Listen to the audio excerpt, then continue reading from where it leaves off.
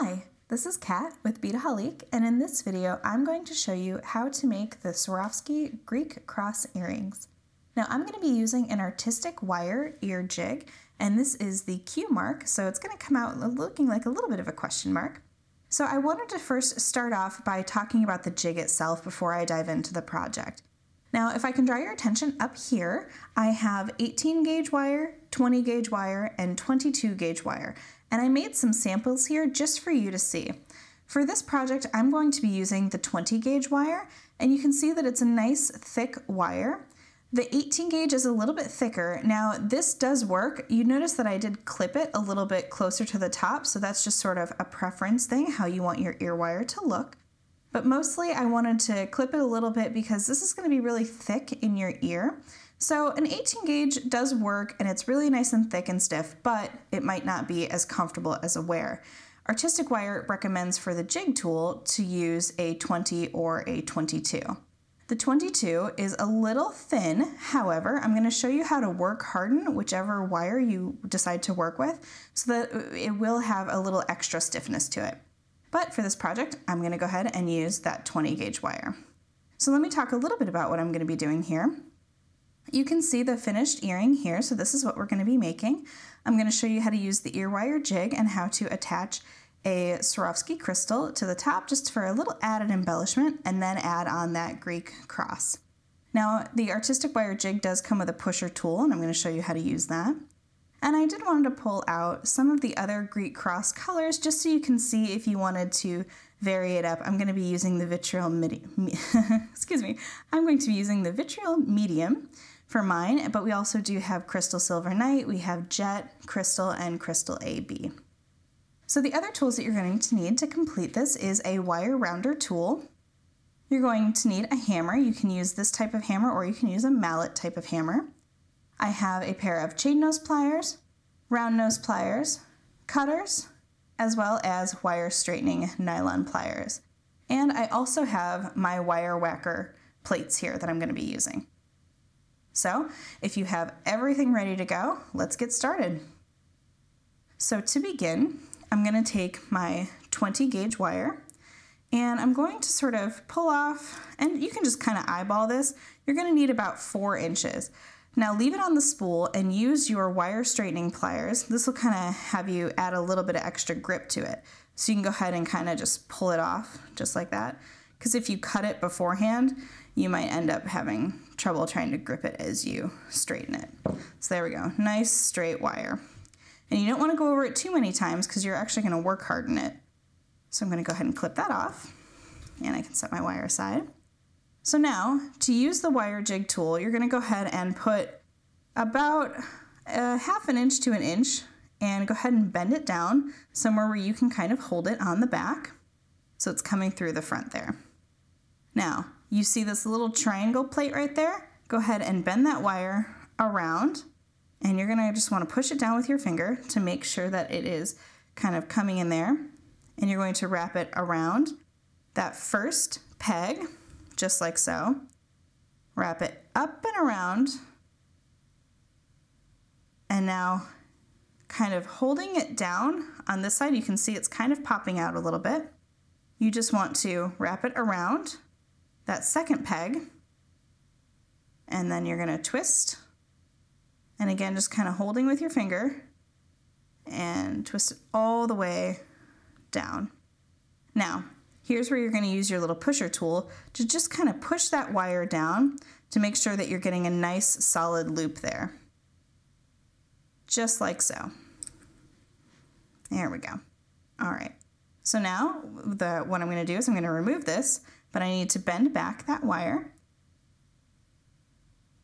and push it through, and it'll come right off that jig for me. So we can set our jig aside. And now what I need to do is I need to clip the wire here to create that loop. And I'm going to make this one nice and long, so I'm going to clip it all the way down here towards the bottom.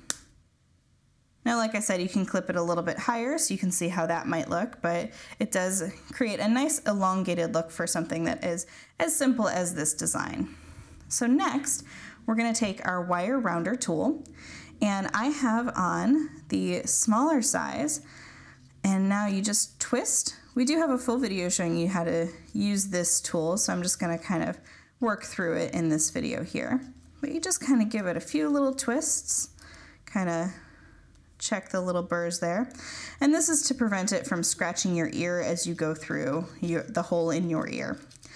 So this will help get it nice and round. All right, just a little bit more there. There we go, nice and round. All right, and you can do it with this edge here. What I recommend if you want to do that is just take your chain nose pliers and bend it open just slightly. And now you'll have a little space to kind of get that wire rounder tool in, just to sort of finish off this side as well. Just helps it give it a nice finished look. Alrighty, there we go. So now take your chain nose pliers and just sort of bend that back together so it's nice and flat and flush. And now we're going to take our wire whacker plates. I'm going to set it inside there and place this one on top. Now there are two different ways you can do this. You can take the tool, being careful to watch your fingers on the edges here, and give it a good whack. And that will help to harden it. Or if you prefer, you can place them on there. And again, be careful with your fingers and just kind of tap.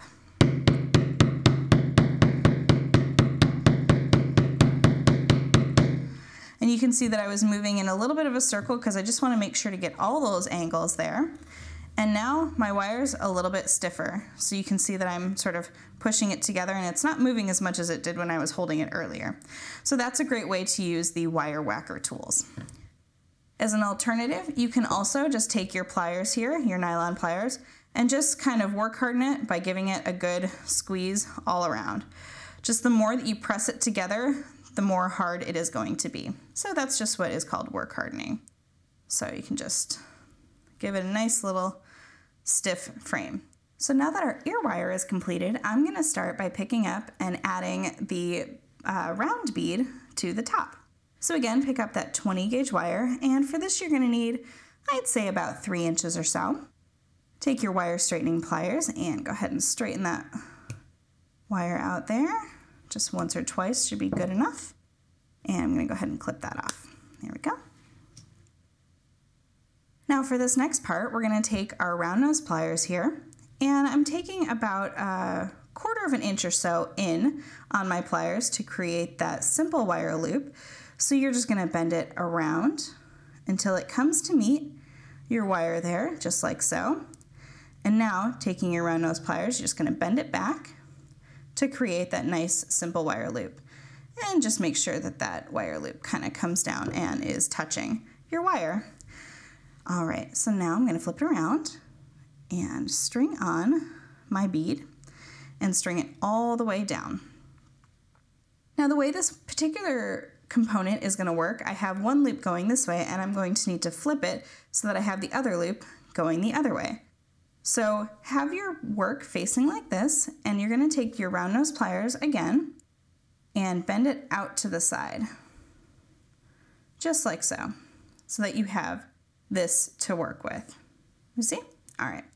And now move down to almost towards the end of your pliers here, because you're gonna want a nice big loop to accommodate that Greek cross pendant.